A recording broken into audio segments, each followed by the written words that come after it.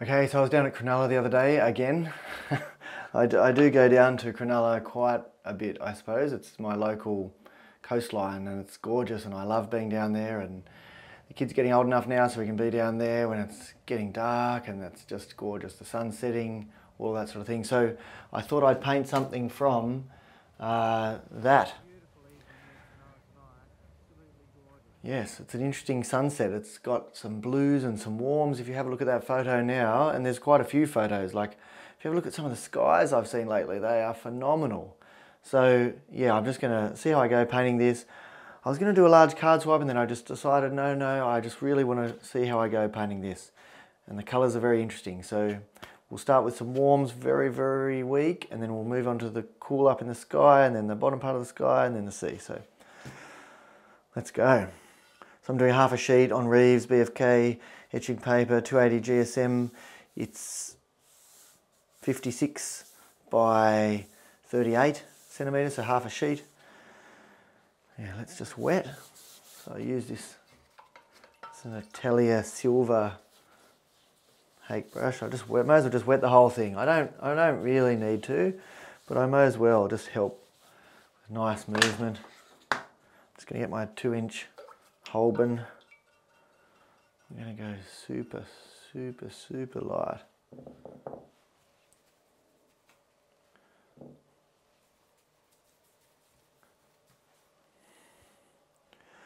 So my C is going to be about here. And I'm just going to come in above that, just.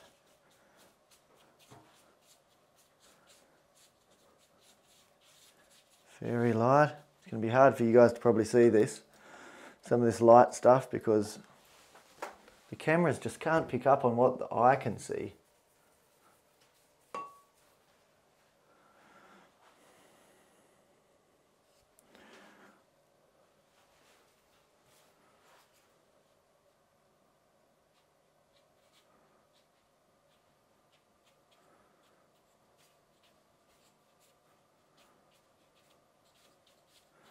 Just adding a tiny bit of Alizarin Crimson mix into that Winsor Yellow.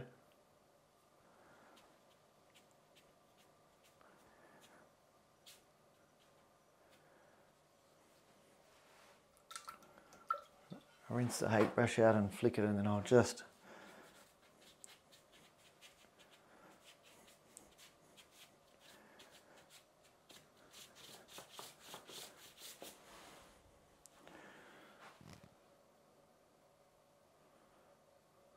now what I might do is while this is all wet, I'll come in with the blue, because I don't actually want the blue to go over the top. So we're going to use Cerulean Blue. I'll see if I need to darken it at all with, I'll just wet the page a bit more up the top.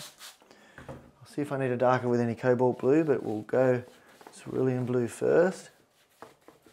We'll get a little bit of Cobalt Blue.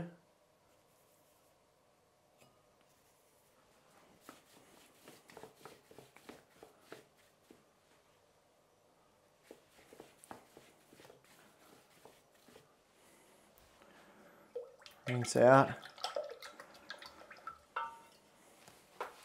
And I'm just going to start to, what I might just do is I might just grab something, put it underneath, so that it just helps with a bit of that movement. I'm just going to help that blue down the page a bit. I don't want it to come into the warms, but we also want a bit of a contrast, so we do want enough strength of tone that there is that contrast between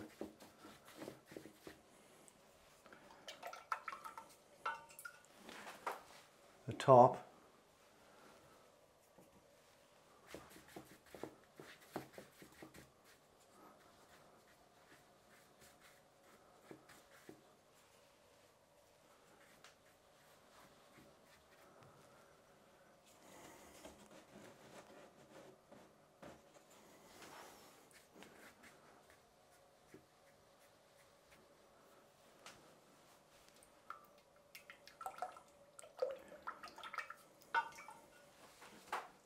So I'm rinsing my Hake brush out now, and I'm just going to start to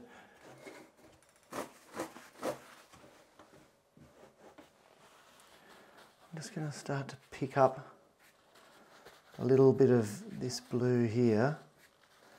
So I'm picking it up, putting it into the tissue, picking it up. Because in this photo there's a nice bit of white just up into there. So then I'll rinse my brush out in fresh water, flick it out, get some fresh tissues, and I'm just going to again just start to lift out those lights. Rinse out again in fresh water. Important it's fresh, otherwise you would. This white is important. It's going to give this painting some beautiful luminosity.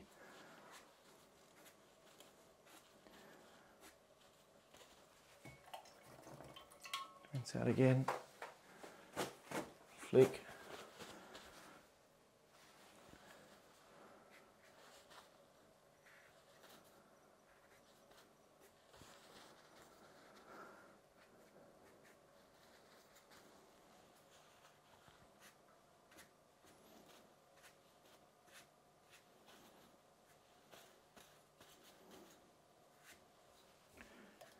And this white won't be very evident until we put a dark against it and we just have a little bit of this, a little tiny bit.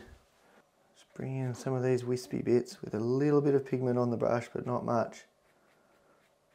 And of course I don't have to copy this photo, but it is pretty cool to just give you some ideas of what you want to put on the page. Now this is important, this next bit of tone is pretty important. So it needs to be redder than that.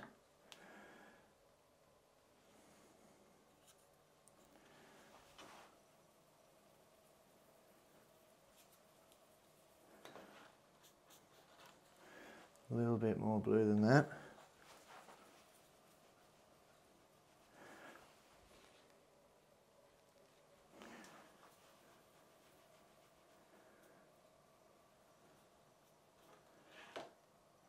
That's pretty good.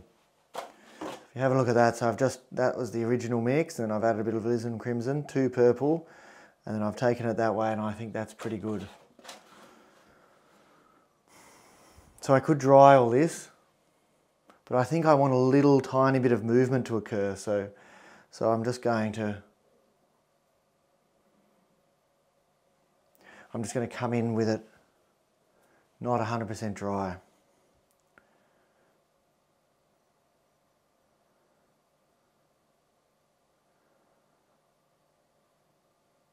Actually, I'm going to dry it. I'm going to dry it. The reason being is that I haven't pre-stretched this, so it's got a few undulations, and I want to be able to make beautiful marks that don't just hit these proud bits here. So I'm just going to dry the whole thing. Just get some fresh water. So it's really important that if I want to wet this, I wet it with completely fresh water. Otherwise I'm going to make this, if I use dirty water, it'll be horrendous. It'll just make all of this dirty and dark and not nice. So I'm just going to just wet this a little bit and then let it sit for a little bit, because I just want a bit of a soft edge. I don't want a super crisp edge here. So I'll just wet this.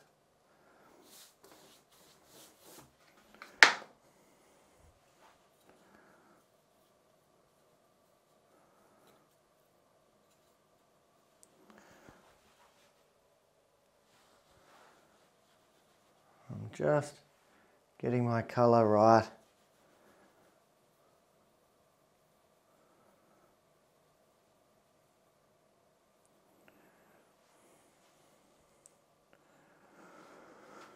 Alright, so I'm just going to come across the horizon here. It doesn't really matter if it starts to go down or not, or up a bit. Just going to wait a bit longer.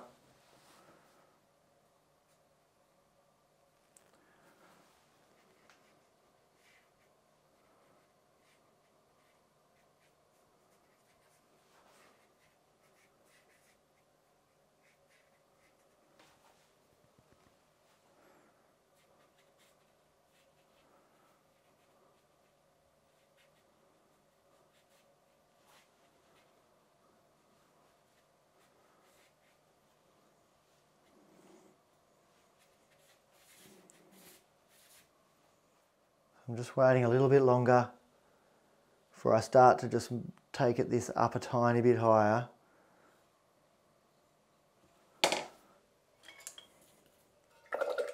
Just going to use my round sable here to just soften this edge here, and then I'm just going to bring in, not put too much water on, but just help this up into here a little bit, just pick that up a little bit, pick up that edge a bit. That's it, just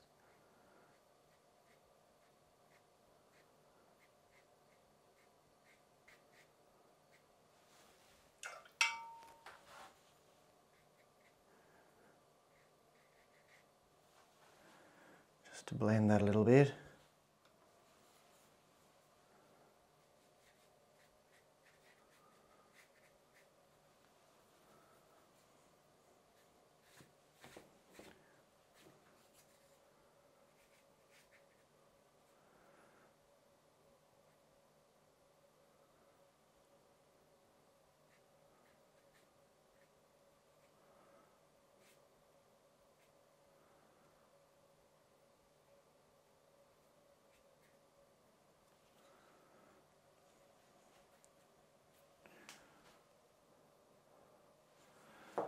And I'm just going to come along with the sable with water out to just suck up a bit of those cauliflower edges a bit.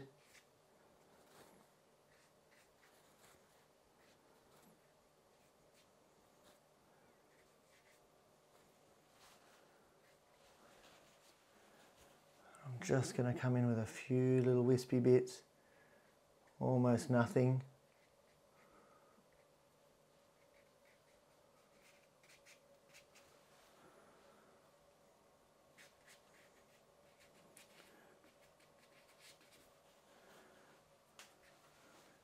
All right, let's dry this. Okay, so we're going to tape off the sea or the horizon.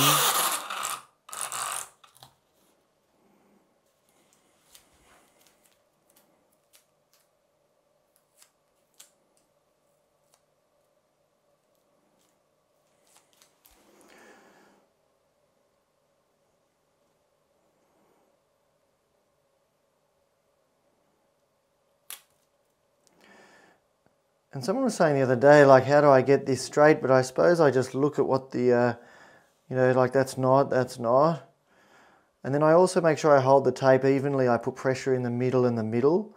Because if you put pressure on the edges, it'll make it twist. So you put pressure in the middle and the middle. And I suppose you could obviously measure. I just don't like measuring. All right. I'm just getting my mix of Cobalt Blue, Light Red, and I'm just going to get a bit of this Cobalt Turquoise.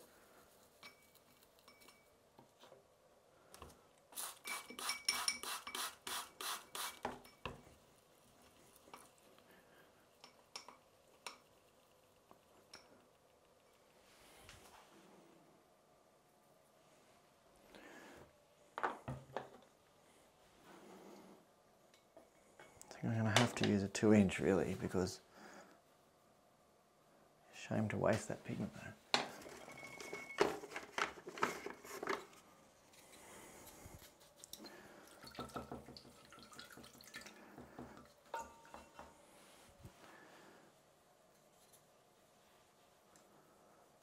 Yeah, that's why I don't love these Ranson ones. I should have flicked that out. It's just so full of water. So full of water. Come in on the top here. Nice, and woof, almost went over the tape then. Gee whiz. Maybe that's why you use 2 lots of tape.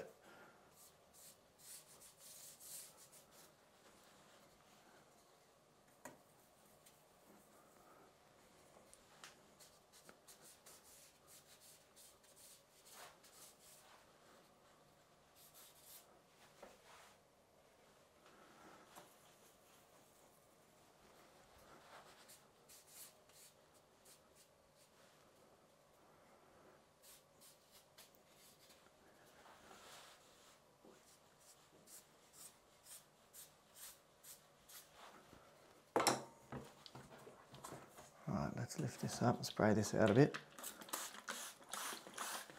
Do it this way.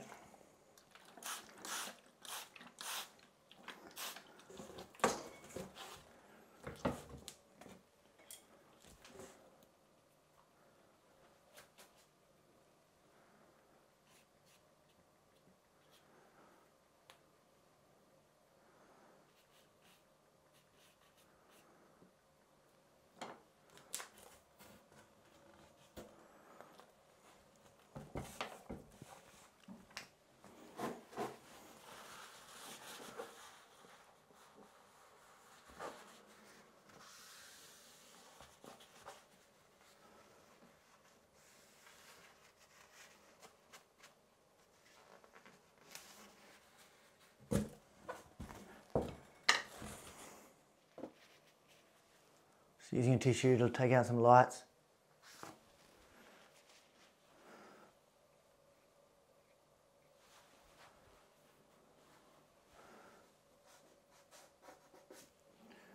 Just bring in some darks as well.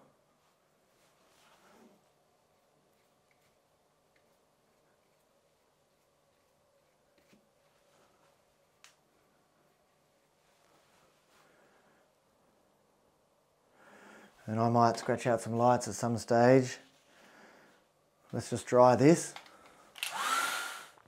So as you can see, the water and pigment came under the tape, and I used the 3M Magic tape, like the sticky tape. But I think the reason why is I didn't spend a long enough drying this layer, which meant it wasn't as stuck down onto the page. And also I used the Ranson Hake brush that floods a lot of water onto the page. So again, probably a combination of the two. If it had have been completely dry, it shouldn't have mattered what brush I used, really. So it was mostly that it wasn't dry, but also I think, you know, the Ranson Hakes do chuck a lot of water and pigment onto the page. So I'm going to stand back and have a bit of a look, but I think I'm going to have to just correct that. So for sure I need to fix that. So I just might spend a couple more minutes drying this, like completely thoroughly, and then I'm going to have to bring the horizon a tiny bit higher, which is annoying because I don't really want it any higher. I really don't want it any higher. But I could try using a flat nylon to scrape that out, but then it'll create a line on the horizon that's light, and I don't want that. So I'm just going to have to go a bit higher. So I'll just spend a couple more minutes drying it really thoroughly, and then we'll make a nice crisp horizon just above.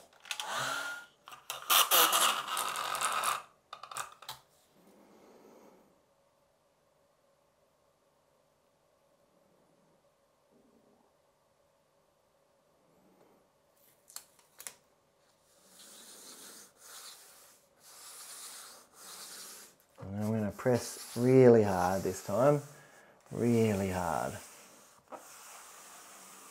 There is no way that any paint is getting under there this time, no way. And I'm going to use a Sable this time, which again won't flood.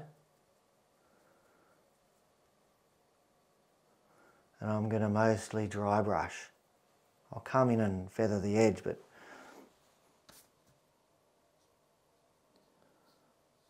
and I'm going to have to go pretty dark so that I can cover that, because it's pretty solid bits of pigment.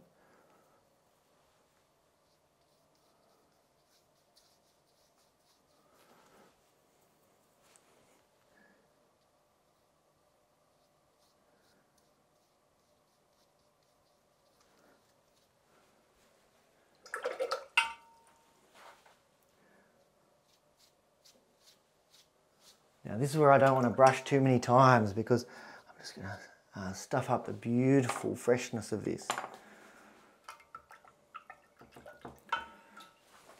And also if I come along with just I'll start lifting out some lights, which I don't want either.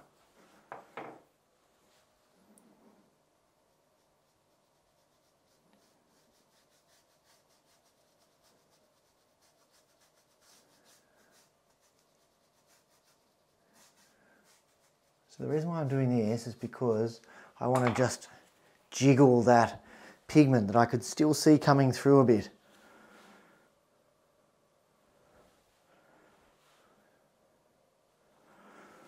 Right, let's dry.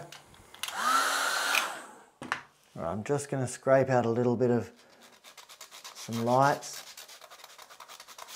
these waves, a little bit in here.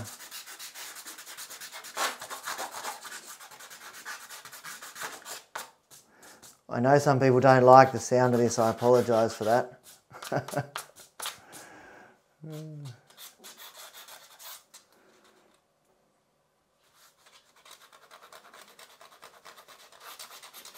And when you're scratching back, if you're doing that, it is a really good idea to just go and stand back as you do it.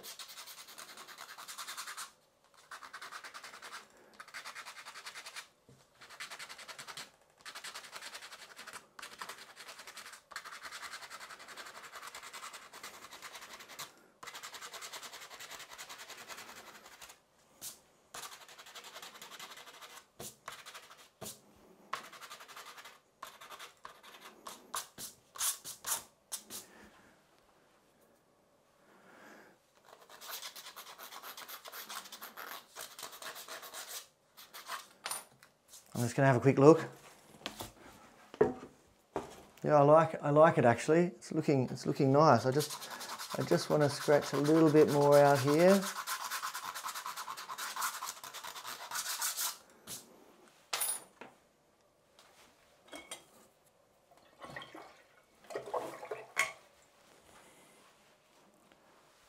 I just want to take out a light with a flat nylon. Just a very subtle light. And I just want to take out some more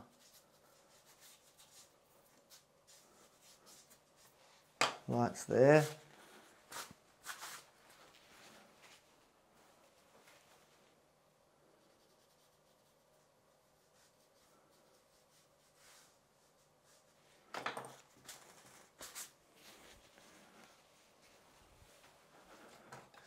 Get a little bit of a light, I'll just get a little bit of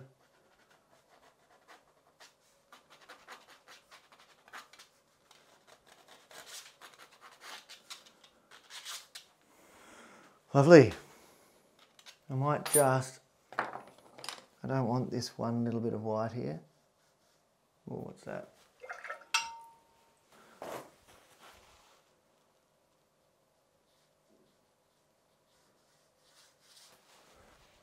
Just softening that. There we go. Beautiful.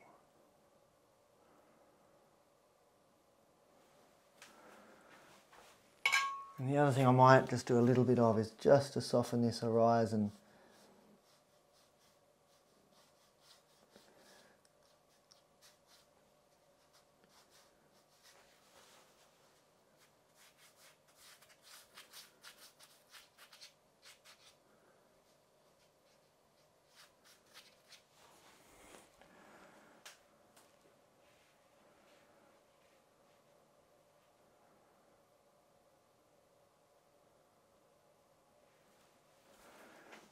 Just softens it ever so slightly, which makes here the subject. And I could have probably not softened it quite so far in here.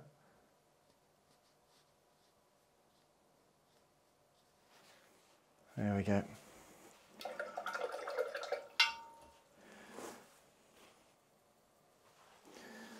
I could just bring in here just a hint.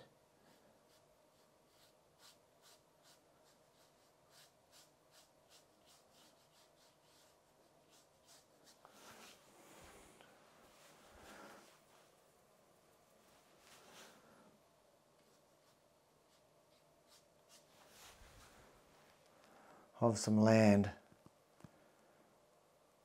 But maybe I shouldn't have done that.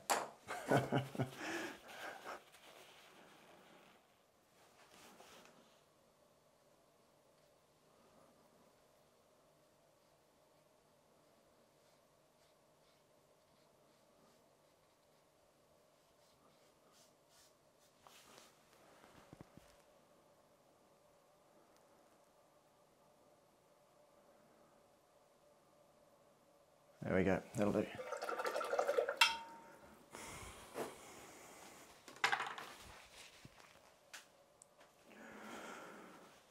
Well, let's dry this. I've just stepped back and had a bit of a look, and I think that it's powerful enough to be able to handle a very subtle signature here. So I'm just going to sign this here with a very, very subtle signature.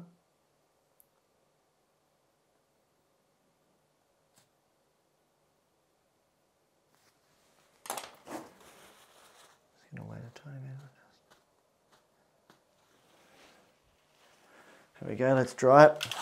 All right, thanks for joining me tonight. A bit of a longer one tonight. Took a little bit longer, a little bit more complex, but I really like it in the end. I really do, really lovely, and I think some of those tones really capture that feeling that was down on the beach in the evening down there at Cronulla.